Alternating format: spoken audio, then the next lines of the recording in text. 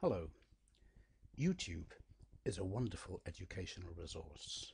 There are many videos at YouTube that can be used to enrich learning. And there are several different ways in which you can link to a YouTube video from Moodle. You can, if you wish, just put a hyperlink in so that the YouTube web page opens up for the user. Or you could put a link in that would make a particular YouTube video appear in a pop-up window. But many people like to have the YouTube video actually appear on the main Moodle course page because it adds visual interest to the page. And the simplest way to do this in Moodle 2 is to use the file picker. And I'm going to show you how to do that. So, as usual, I start by turning editing on my course. I'm going to add the video to the text at the top of topic 1 here, but what I'm describing would work equally well within a label. So I click the button to edit the summary text. I'll put some text in. Below is a video about Southend Pier. Then I have to click on the Moodle Media button. I want to find or upload a sound video applet, so I click here. And then the file picker opens and I need to select YouTube videos.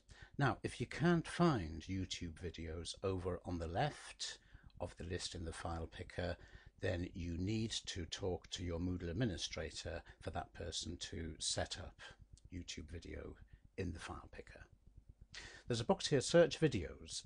There are two things you can do here. What I could do is to put the thing I'm looking for in here, Southend Pier, and if I click search, then I will get lots of different YouTube videos. I can choose one, Southend Pier. But what I prefer to do is to actually have gone onto YouTube beforehand to research what I think is the best video. And if I've done that, all I need to write in the search videos box is the URL, the address of that YouTube video. So I'll just put that in there. And now what comes up is the actual video that I know that I want. So I double click on that and it appears. You can change the author if you wish and choose the license. And then I select this file,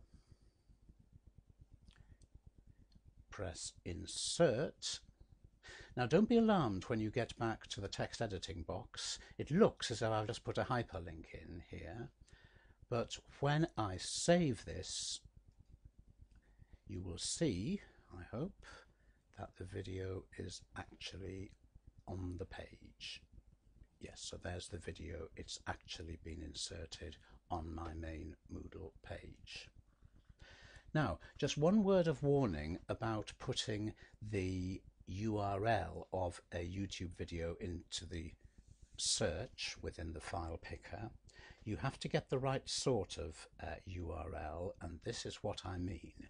Quite often a YouTube address, a YouTube URL, will have some words at the end, and if you put in the whole of this address it won't work.